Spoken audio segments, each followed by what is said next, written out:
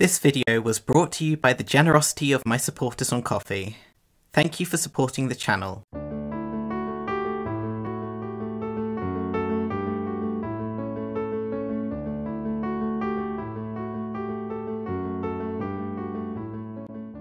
Hello my lovelies! My name's Dolthalion and the plan for today is to show you how to make lavender sachets. Now these are a really great little Christmas present, especially for costumers, and the reason for that is that lavender is a great thing that keeps away moths. So if you have a lot of wool or delicate fabrics in your stash or in your costume wardrobe or in your normal wardrobe or in your history bounding wardrobe or in your cosplay wardrobe, you can use lavender sachets to help keep away moths. And it's a really great natural way of dealing with that. Plus, you know, I mean, lavender is a bit of an old-fashioned scent, but I quite enjoy it as long as it's not too strong, and it's very cottagecore kind of history-bounding historical scent, so it's a really great for that as well. Now, this video is going to cover it from the very beginning, including picking the lavender, drying the lavender, and then making the sachets as well. There is one aspect of it that is additional that I haven't covered, but I will be linking to another video down below if you want to go the fancy route that I went, but there are other options for that bit, which I will cover when we get to it. This should be a one-stop shop, but obviously if you are wanting to do them for this Christmas, it's too late to collect the lavender yourself, so I will include timestamps down below if you want to skip forward or skip a part because that part isn't relevant to you. But with all that said, there's not really a lot more to say, so let's just get started.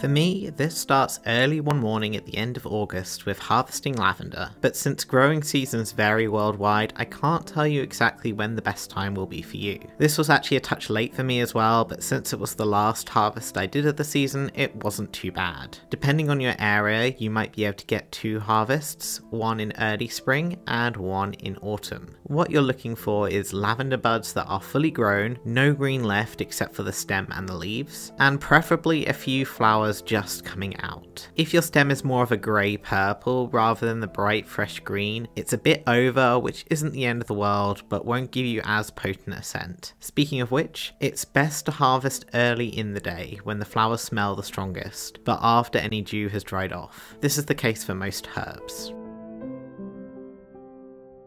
The advantage of harvesting your lavender is that you prune it at the same time, so if you're harvesting in your own garden, you're doing 2 jobs at once. You want to cut each stem just below a set of leaves, but be careful not to go back into any dead wood or the stem won't grow back. Pruning your lavender will help it grow back bushier and healthier, so if you don't do a complete job during this harvest, remember to come back and finish the job before the end of the growing season. Please note that this only applies to English lavender. Other varieties aren't as hardy and should be cared for differently. I find it easier to make bunches as I'm cutting, but you might prefer to work from a big bunch. Go with what feels natural for you.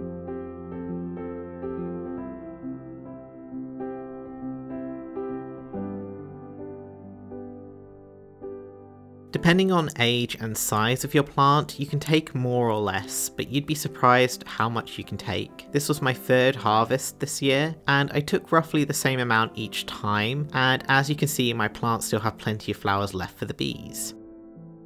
And once you're done with harvesting, it's time to prepare your lavender to dry. Remove any leaves and any little sprigs from each stem. This will help them dry more evenly. You can be more or less precise with this, but I like to remove everything except for the main stem.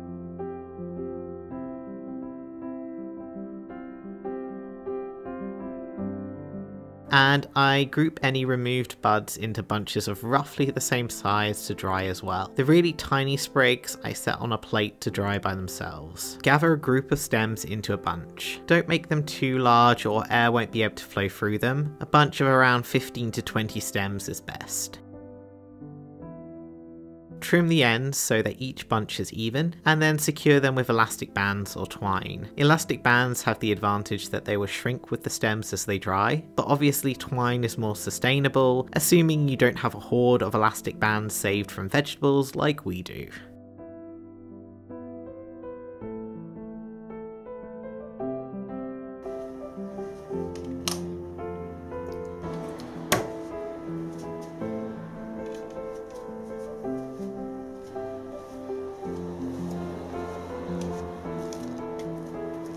Hang your bunches somewhere dry and out of the light to preserve the colour. They'll need at least 2 to 3 weeks to dry, depending on the weather and your climate, and you can tell when they're dry because the stems will snap cleanly rather than bending.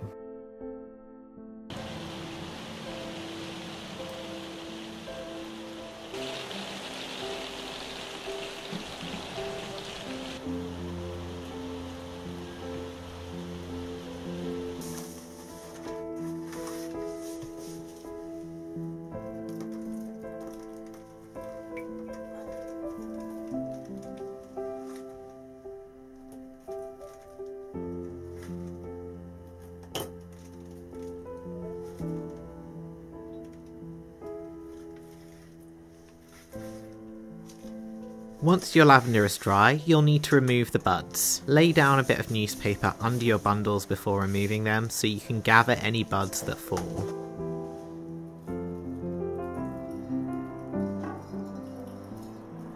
The buds should come away from the stem easily with just a little bit of encouragement.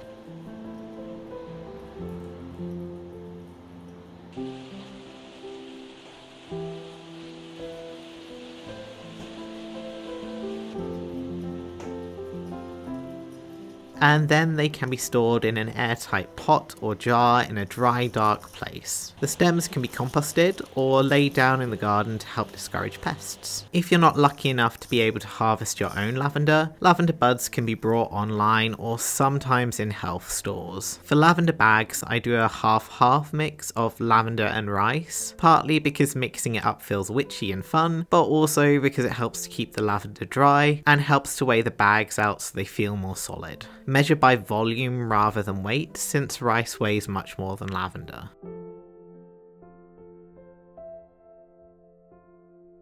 And now it's time to finally start the sewing and make some sachets. These have both an internal and external bag, so it's easier to switch them out or reuse them once the lavender has run out of scent. Starting with the internal bag, you want a natural fibre with a loose weave. I picked up a cotton where the weave was patterned to almost be wholly in places, which I thought was perfect. Don't forget to pre-wash and press your fabric. For each bag, you'll want 2 rectangles, both 10.5 centimeters wide and 13 centimeters tall, allowing for a 1.5 centimeter seam allowance on each side. Pin them together on all sides, but mark a gap of about 5 centimeters on the top of one side to turn the sachet out and fill it up through. Sew the edges together using a straight stitch, remembering to leave that gap, and finish the edges with a zigzag stitch if necessary. Clip the corners and then turn your bag through, and then press it. If you have a funnel, it makes filling them a lot easier, but you can make one from thick paper or thin cardboard by rolling a cone and cutting off the tip. Fill your sachet until it's full enough that it doesn't shake, but you can still squeeze it without anything threatening to break, and then secure it with a ladder stitch or a whip stitch.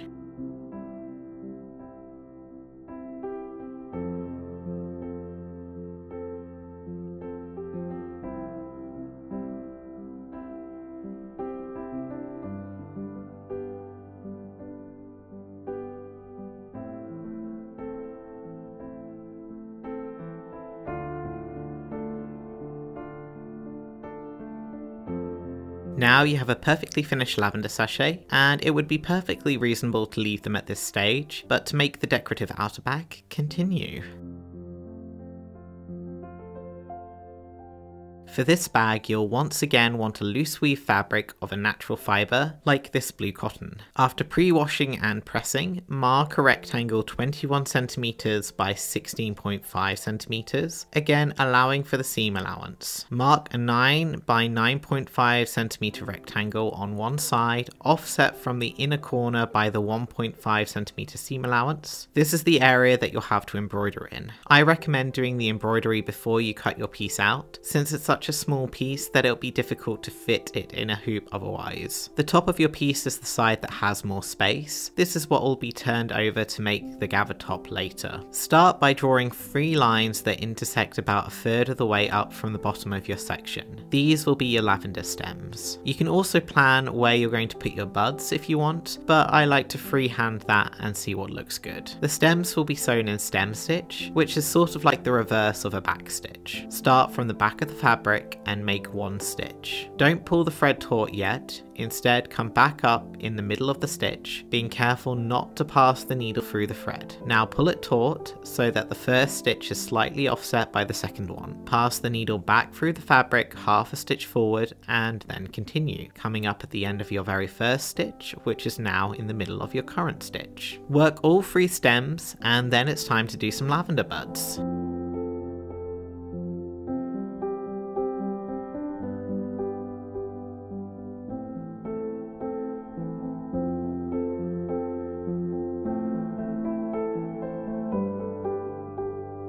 Lazy Daisy works great for these, just remember to keep them a bit loose so they have that nice round effect. Start from the back of the fabric and pass your needle through it. Then come back down again right next to the first stitch, being careful not to pass through the fabric at the same point. Don't pull it taut, instead go to the point where you want your bud to end and push the needle up through your fabric there, inside the loop you just made.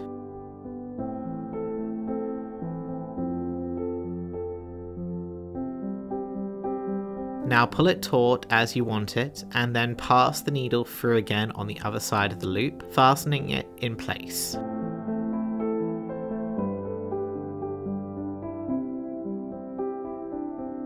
Then start again, coming through next to the stem. Continue making pairs of buds on either side of your stem until you're happy with each one.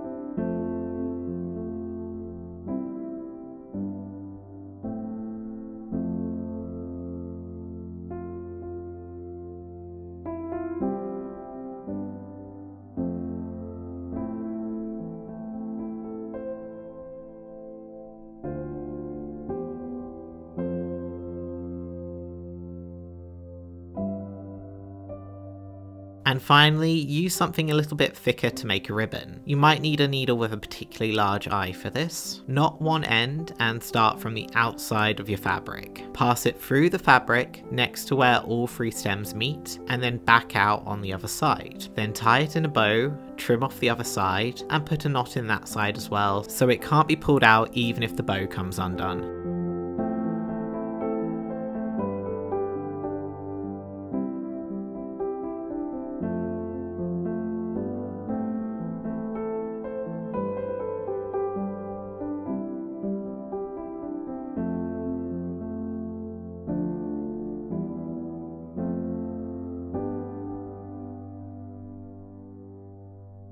Now it's on to the construction of the bag. Cut out your pre-marked rectangle and pin together the sides and the bottom in an L shape.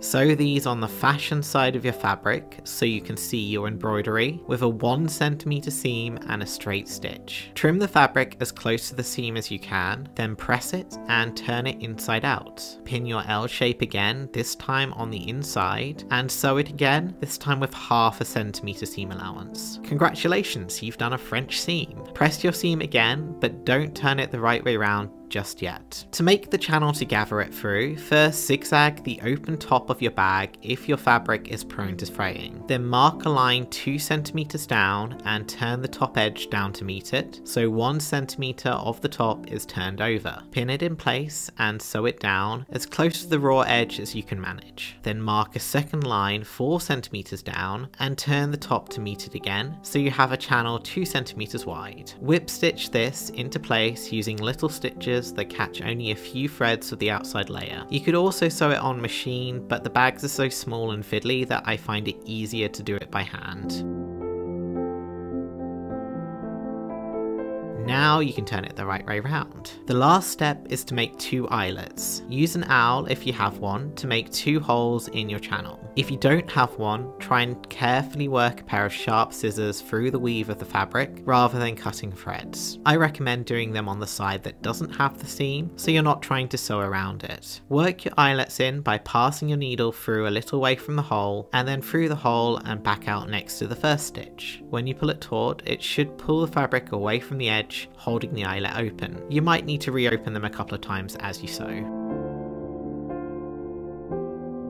And once that's finished off, the last thing to do is to pass a cord through your eyelets. I finger loop braided a cord using Morgan Donna's tutorial, which I'm not going to show here, but you could just as easily buy or braid a cord using the normal 3-strand braid. Use a safety pin to make it easier to work your cord through. Finally, slip your lavender sachet into the bag and then you're done.